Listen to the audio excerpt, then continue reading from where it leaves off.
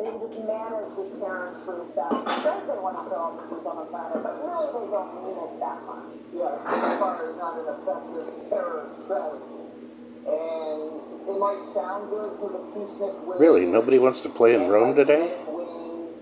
But you can't win the war on terror with ceasefires, and they know that. They're just appealing to the fringe. And they took direct threats at the president. They said that they're not going to vote for the top of the ticket.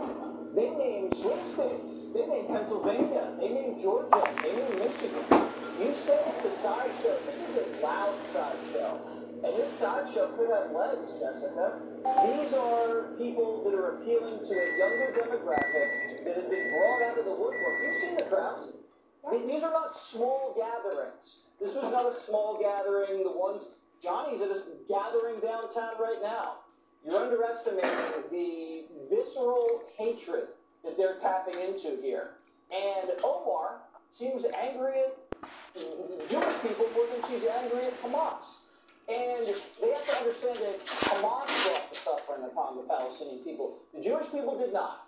So this is going to be a big problem for Joe Biden electorally, and it's going to be a big problem for the Democrats in terms of their brand. So, Greg, I think you need some adopting Joan Rivers' response to this type of thing when they call for a ceasefire. Well, I mean, it's sad because, Omar, what happened to loving your brother? You know? At this point, why aren't we covering them? I will go on with it. Jessica is partly right in that they hold no sway over the party, but they do hold sway over us. You know, because they're interesting. They drive your emotions. But I think, why are we giving these wrong-headed nutcakes the oxygen? Let them fill in the hours at MSNBC. The squad is now only viewers and soon to be hosts. In fact, if I were MSNBC, I would hire, I think there are 5 now, right?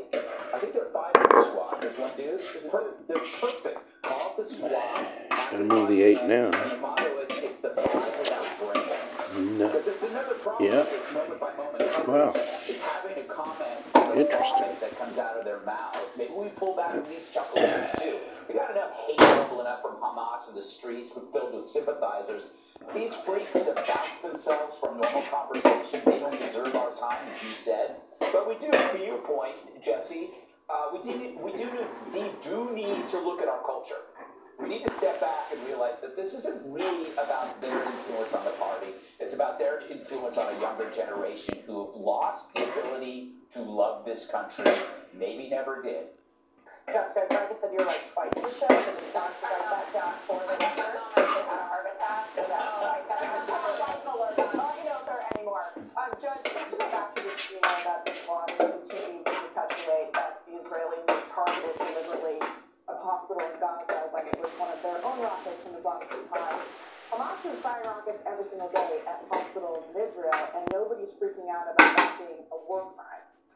You know, the thing about this that is very disturbing and should be disturbing to everyone who's got at least half a brain is that it is already the idea that Israel flew the rocket or the missile into that hospital has been debunked. I mean, we've got visual, we've got audio, we've got communications between Hamas leaders. It clearly was not Israel.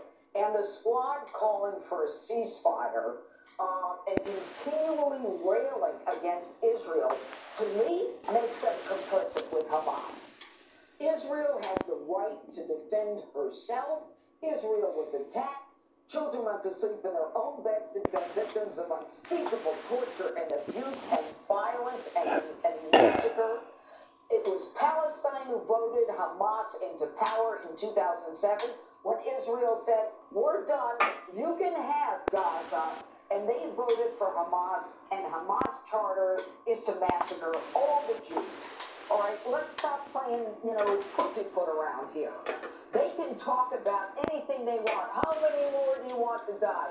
Well, maybe you ought to start with the fact that the Israelis were living a peaceful existence there, allowing 20,000 Palestinians to come through their borders every day to work and make a living and go back to Gaza. That the